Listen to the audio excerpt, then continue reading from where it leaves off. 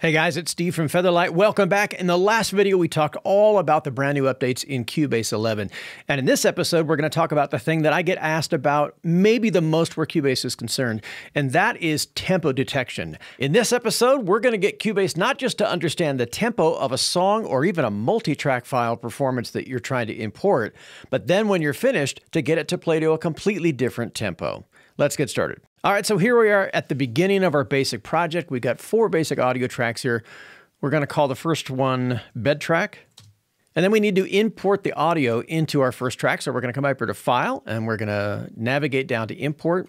And here we're going to navigate to the file that we want to import. So we hit the name of the song, we open it up, and we get the Import Options dialog box. This is the box that allows us to change the sample rate and the bit depth and things like that. For the time being, we're simply going to leave it at its defaults, and we're going to leave Copy File to Project folder ticked as well. We want to make sure that everything with this project ends up in one place. When we hit OK, the import takes place, and then as we can see, we have quite a bit of space at the beginning of the clip itself. If we zoom in, we can see it a little better.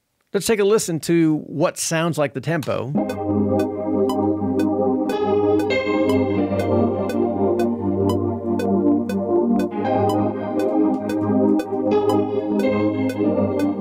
All right, so as we can tell with the click engaged, it's not even close at the project's default of 120 beats a minute. So we want to find out what that tempo is going to be. First thing we're going to do is come up and disable the grid selection. That allows us to edit freely. So we're going to move this all the way over to the very beginning of the wave. This is maybe the most important part of all of the methods I'm going to show you here. And that's just to make sure that there's no additional space at the beginning, which is going to make detecting the tempo a lot harder. Once we get the edit where we need, we simply come up and re-engage grid and grab and drag the wave back to the beginning. But with Snap On, it makes sure that it actually snaps to the very beginning of the song at bar 1 at sample start 0. And that's really important where the tempo detection part is concerned. With our imported song on track 1, when we play back the beat, we really need to start by finding a part of the song that has an identifiable downbeat or drum beat to it. Right here is pretty ambiguous. So what we need to do is navigate a little further into the song and then find a beat that we can at least start to work with here.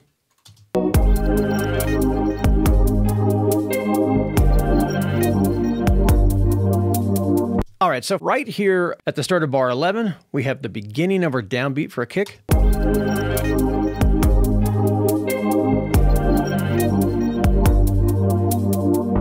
And then right there at about maybe halfway or a little more past bar 14, we have the end of our pattern. Let's make that the part we're going to detect. And if we right click to our range select tool and just stick it right about the beginning of that drum beat, and then we select all the way over to that drum beat over here, this ends up being about 2 bars in 4/4 time signature. And we know that if we count through it. So 1, 2, 3, 4, 2, 2, 3, 4. So we have a 2-bar pattern. Each bar has 4 beats inside of it. Add the bars together and you get 8 total beats. And we can use that to calculate the beat or the tempo of the song by coming up here to the project, navigating down to beat calculator. And once we know the total amount of beats in our current audio selection, which in our case is 8, we simply enter that into the beats field here and we can see our tempo is 70 beats per minute. So if we come down here to our project tempo, if we go all the way back to the beginning of the project and we reset this at 70, we should be pretty close to the ballpark. Let's engage our click track so we can hear what's going on.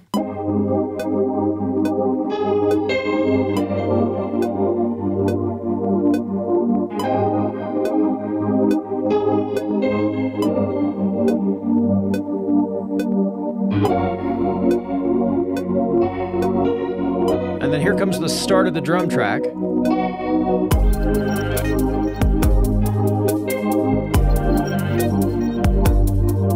All right, and as you can hear, that's pretty close. Now, if we go all the way to the end of the actual song itself, the problem with this method is that if this wasn't done with electronic music, meaning it wasn't done on a DAW or on a beat creation machine or an MPC, and there are fluctuations in the tempo, this could fluctuate over time. But if we get towards the end of the song here, we can check and see how close it's drifted or if it's drifted at all.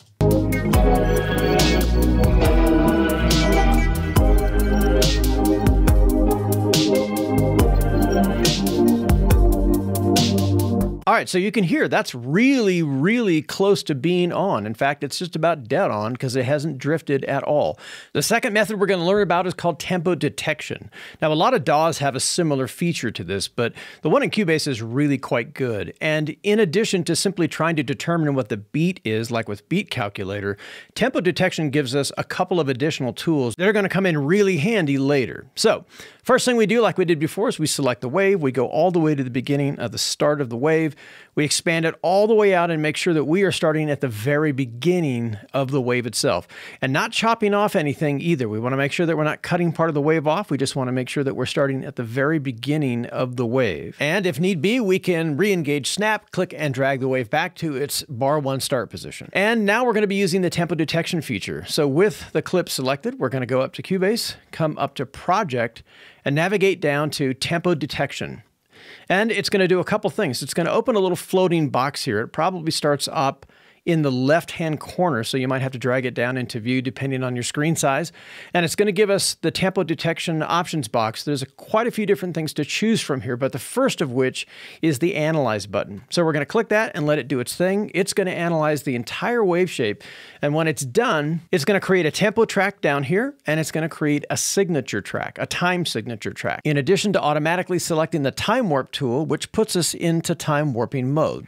So we're going to grab the tempo track, and we're going to move it up right underneath our time signature track here. And it's also created tempo markers or flags for each one of the tempo events that have been created in our tempo track. These tempo markers will actually allow us to go back in a future video and edit the tempo decisions Cubase has made for us. But for now, if we just start playback and we engage our click track,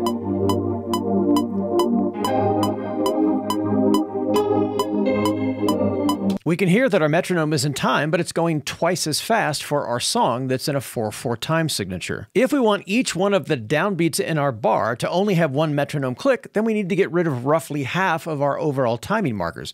We can do this by going into the options box. We're going to divide by 2, and then it's going to reset all that information. It's going to sound like this.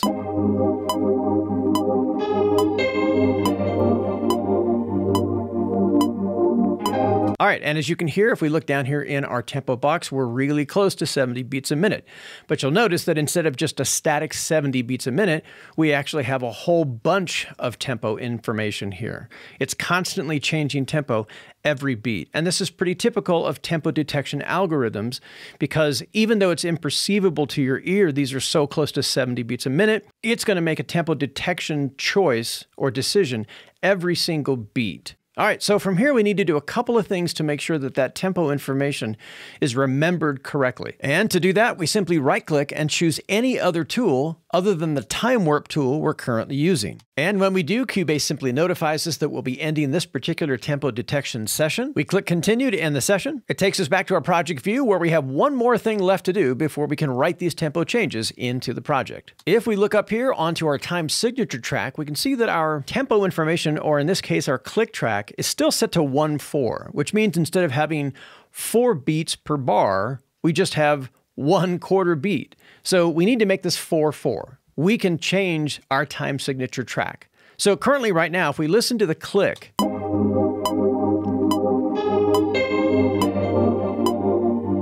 it's all the same pitch because Cubase right now doesn't understand that it has more than 1 beat in the bar. If we double click on this and simply enter 4/4, now we've changed it to 4/4 time instead of 1/4 time.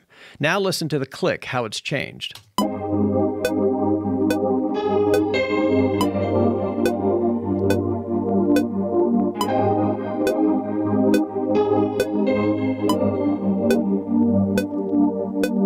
This is an important step because Cubase now understands where the downbeat of bar 1 should actually start. And by changing the time signature to 4/4 instead of 1/4, it now understands there's 4 beats inside of that bar. Now it's time to take all this tempo information that we've created and write it into memory, which is going to do a couple of things, the most important of which is it's going to free us from using this tempo track with all of that tempo information and allow us to use one static tempo instead. To do that, we're going to click onto our wave to make sure it's selected. We're going to come up here to Audio, navigate down to Advanced, and now we're going to choose Set Definition from Tempo. This opens up the dialog box, and a couple of things are at play here. Our first choice is to save definition into the project only. That's the one we're going to choose, although we can also choose to write it to the audio file itself, but that's for a more specific purpose we'll deal with later. And the second choice is to set all tracks to a musical time base. This is very important because it adds a couple of different additional features that weren't possible when we just detected the tempo by itself. Now that our settings have been saved, we can deactivate our tempo track that included all of those tempo detection changes and choose any static tempo we like. So for example, if we choose 65 beats per minute,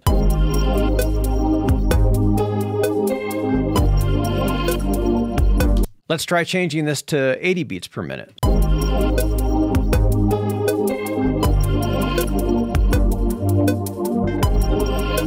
Now that our tempo changes have been saved and our audio has been converted to musical mode, Cubase will expand and contract our clip to any static tempo that we choose now. This opens up a huge amount of possibility creatively and compositionally by adding to this particular project, and then when we're done, shrinking or expanding it or trying out different tempo ideas without having to worry about the music falling apart. We could come over to our media bay and grab any of the grooves that are in it and simply drag and drop into our project at sample start, and it's going to sync dutifully along to the tempo that we've created down here. At current, it's the correct tempo at 70 beats per minute. Let's play it back and hear what it sounds like.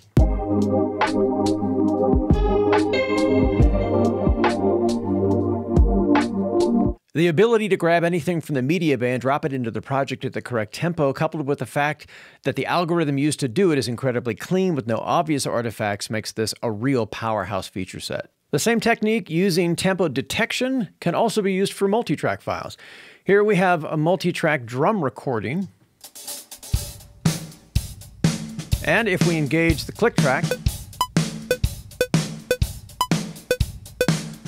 as you can hear, it isn't even close, so for the time being, we're going to go ahead and disengage the click track. Also, all these tracks are currently in a folder, which makes editing multi-track information a lot easier to do, as any edits done to one will affect all the other clips in the folder. However, we need to access one of the audio tracks independently from the group, so for the time being, we're going to disengage the group editing button, and that will allow us to use one of the audio tracks by itself as our tempo detection guide track. So we're going to start the same way we did in our two-track example with one important exception. We're going to expand the wave and deliberately trim the beginning of it so that it doesn't start on the downbeat, but instead the hi-hat part before it to help illustrate what to do with a song that may have a pickup note in it. Then we're going to engage our snap again, and that's going to allow us to take all of these tracks and move them to the very beginning or start of our project. And now we're going to select just one of the tracks. We're going to select one of the overhead tracks as our tempo detection guide track. We're going to go up here to Project, do the same thing we did with our stereo track. We're going to choose tempo detection. And now when we hit the Analyze button, it's going to go through and do the same thing it did before. Cubase is going to create our time signature track, our time warp tempo markers, and our tempo track. For convenience sake, we're going to move these directly underneath our folder so we can see them more clearly. Let's play it back with our click track and hear what we have.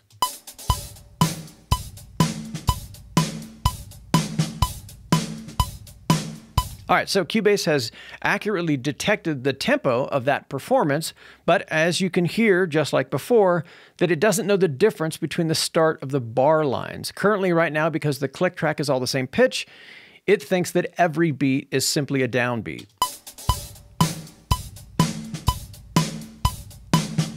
And just like before, it's because it chooses a default time signature of 1/4. To fix that, we're going to right-click on our toolbar and select any other tool that's going to end our tempo session. We simply click Continue to agree, and then come up to our time signature track here to make our changes. On this particular recording, the music doesn't start on the downbeat, so we need to make Cubase aware of where exactly the very first downbeat bar begins. All right, so right there is the start of our kick drum, and that's where we want the first bar to start. So we're going to select our pencil tool and come up to the signature track, and we're going to draw in a new event, and that's going to be a 4/4 time signature. Now, when we play it back, listen to the click track.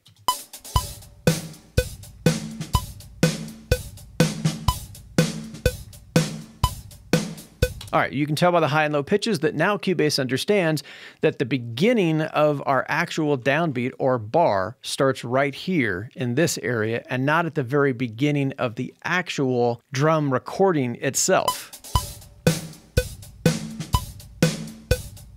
And now it's time to write these changes into our Cubase project. We can do the same thing we did before. We're going to group select all of our tracks here. We're going to come up to Audio. We're going to come down to Advanced, and we're going to choose the same thing we did before, Set Definition from Tempo. We're going to choose the default and save definition with the project only, and we're also going to do the second step. We're going to make sure this box is ticked. It's going to set all the tracks to a musical time base. By doing so, you'll see these little squiggly lines here and that little quarter note, and that indicates that each one of these tracks are now in musical mode and will follow whatever project tempo we set. So now, even if we deactivate the tempo track, now it's back to our project default of 120.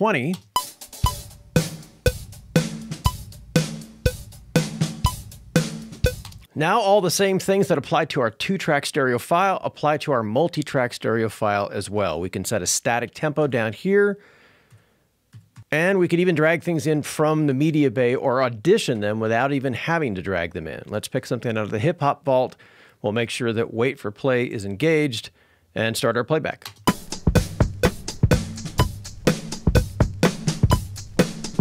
We could even add musical ideas. So there's a quick look at 3 different methods to detect the tempo of your audio in Cubase Pro. And coming up in the next video, we're going to learn how to detect performances that have fluctuating tempos using the Cubase Time Warp tool.